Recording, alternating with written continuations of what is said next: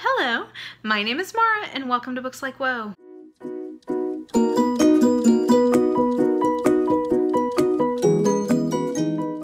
Today I want to do a little shout out, a little burst of positivity, love fest into the world for the concept of summer reading for school. Now, I have talked in the past, I think I did a video last summer saying that like the idea of reading different books in the summer than you do the rest of the year as an adult is a little lost on me because I'm such a mood reader, and I know some people genuinely do read differently based on the season, and that's just not a thing for me. But the thing I do understand is that if you are a young adult or if you are a school-aged person, you often have to do some summer reading. So I'm not sure how this is in every country, but at least here in the States, it's pretty typical for students pre-university level to have to do some reading in the summer in anticipation for their coming school year. So oftentimes everybody in a particular grade will be assigned one book, and then maybe they have to pick like 3 others from a list, or maybe they have to read a certain number of pages in the summer and like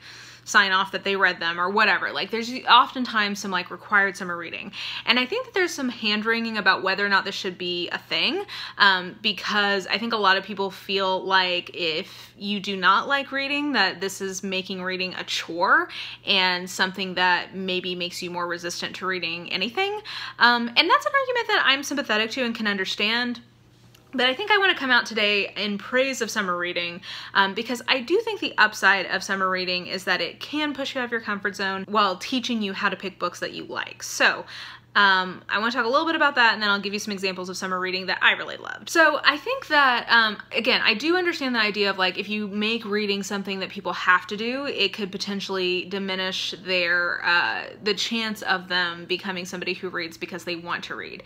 That being said, I think that that might be true for a certain personality type, but I think that there is a chance that summer reading can give some structure to young people reading for school. So like there is a requirement ultimately that they're going to have to do this in school, but they're also getting the ability to kind of learn how to pick books for themselves with some structure. So most of the reading lists that I know of, or like summer reading that I know of, consist of like, okay, everybody, you're going into 9th grade, everybody over the summer has to read To Kill a Mockingbird, maybe, and then you also have to read 4 books from this list. You can pick any 4 books, whatever you want, but like you have to read 4 of them, and then you have to write like a 5-paragraph essay about each book, something like that.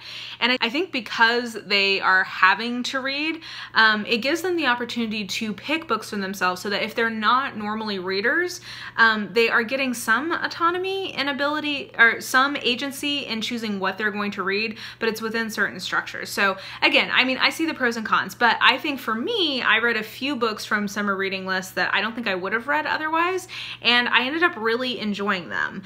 So I think that that was one thing. The other thing I do think is, you know, positive, or could be positive, is the idea of everybody having to read something over the summer and then coming back and having a discussion about it. Now, I think that's particularly helpful at a collegiate level. Like, I do think that it's cool when they have like incoming freshmen, they all have to read the same book and then go to a book club about it, because it just gives you like kind of an icebreaker when you're meeting new people and making new friends. So at university, that's a pretty common thing, at least here in the States, of like a common read coming into the year.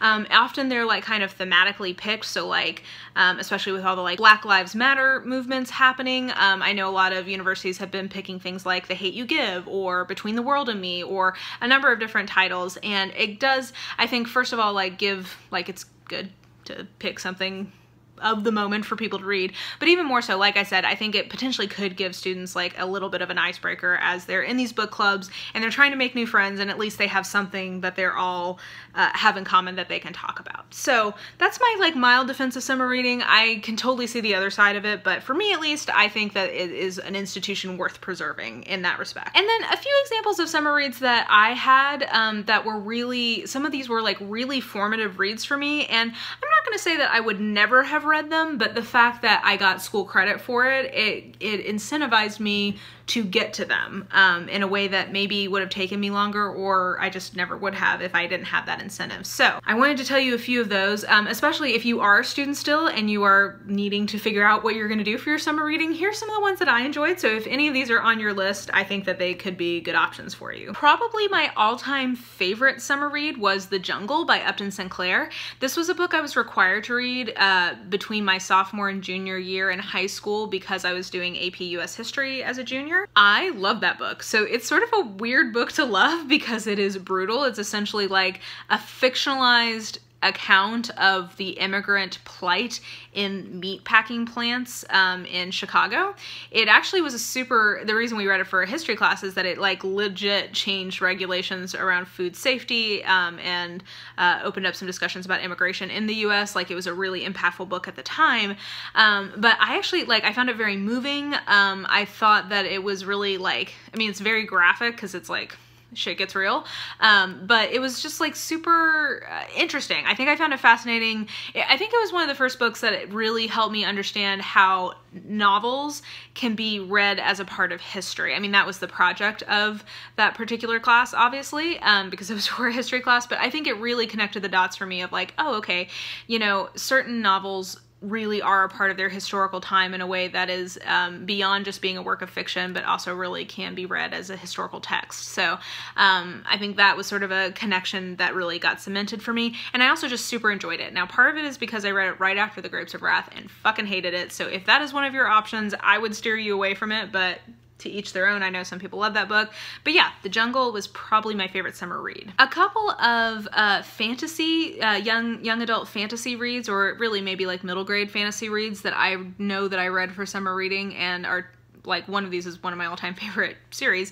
A Wrinkle in Time by Madeline L'Engle. I love that book. I didn't continue in the series with that one, but that is a wonderful, wonderful book, and I do remember reading it for summer reading, so I think that's a great option if that's on your list.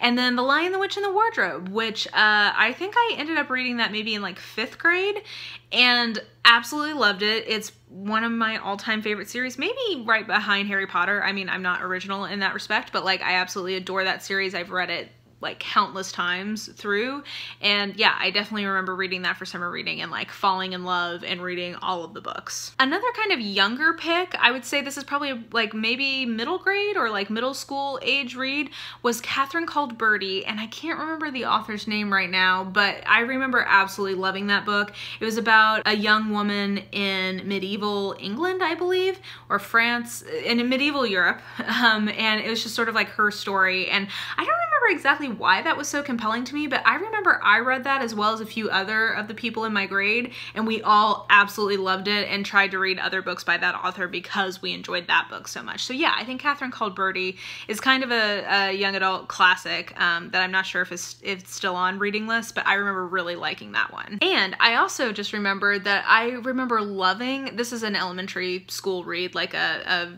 young reader, this is like a chapter book kind of read.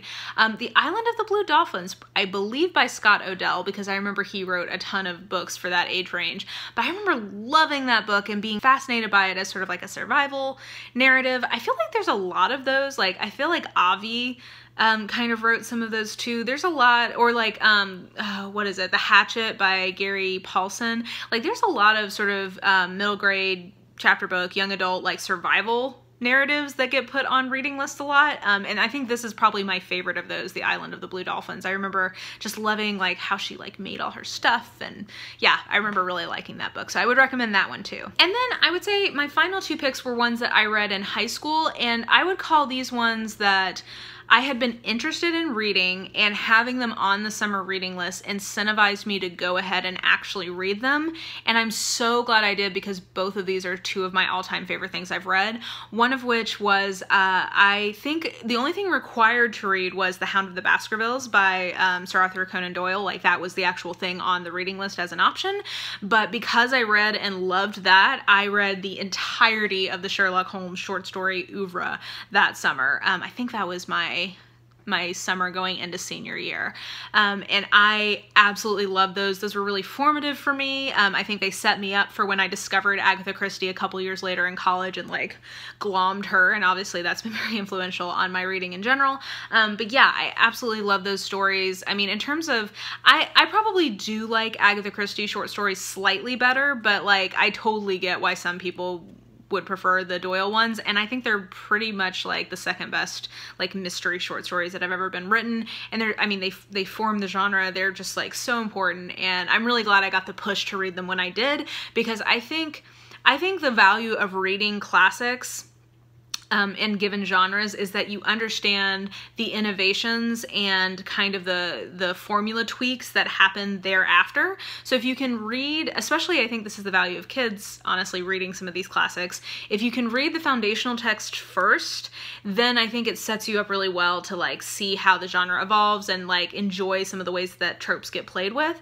I'm not saying that's the only way to read it, but I'm personally glad that especially in the mystery genre, I did like kind of start a lot of my mystery reading with some of the foundational texts, because I think that that has helped me be a better mystery reader in terms of like finding interesting things and new innovations on the genre, and appreciating the kind of where it came from. And on a similar note, I also read the foundational text for the fantasy genre in high school, and that is The Lord of the Rings. So I think, so the Lord of the Rings movies were coming out when I was in high school. The first one came out when I was in either 8th or 9th grade. The second one came out when I was in either 9th or 10th grade, and the last one came out when I was in either 10th or 11th grade. I can't quite remember the timing of that, but they were coming out as I was in high school. And so I had tried to read Fellowship of the Ring when I was in middle school after I read The Hobbit, and like totally struck out with it.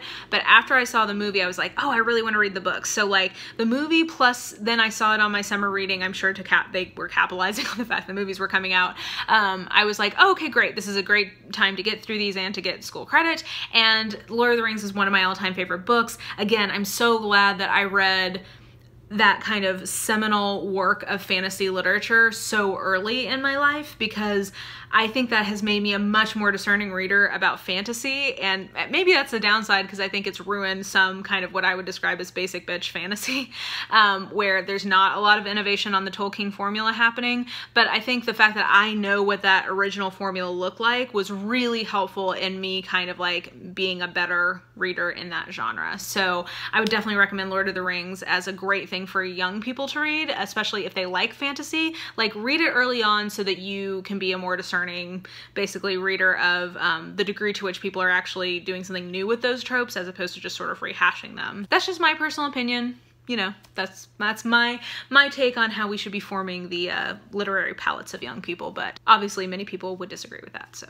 yeah, so that's my sort of like case for summer reading. Like I said, I can definitely see the argument against, but I personally had a really good experience with summer reading, so I wanted to like be a little bit of an advocate for it. And I did want to just give some ideas in case you are somebody who needs to do some summer reading. Those are some kind of like perennial faves of the summer reading list that I know show up a lot, and I personally would endorse any of those as options for you. But I would say, you know, if you're ever confused about what you should read for summer reading, like look around BookTube, see if you can find some reviews, go talk to your librarian. They will absolutely love to talk to you about what they think you might enjoy in a summer read. So if you take your list to your local librarian, they will happily talk and figure out like what might be some good options for you. Or you can go to your local bookstore, because especially if you go to a smaller one, a lot of them will have read a lot of them, and I'm sure would have some feedback or thoughts about ones that you might enjoy. So yay, summer reading.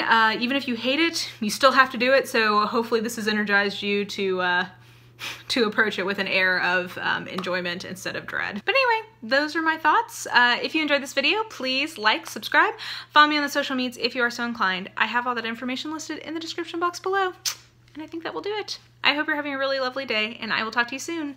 Bye!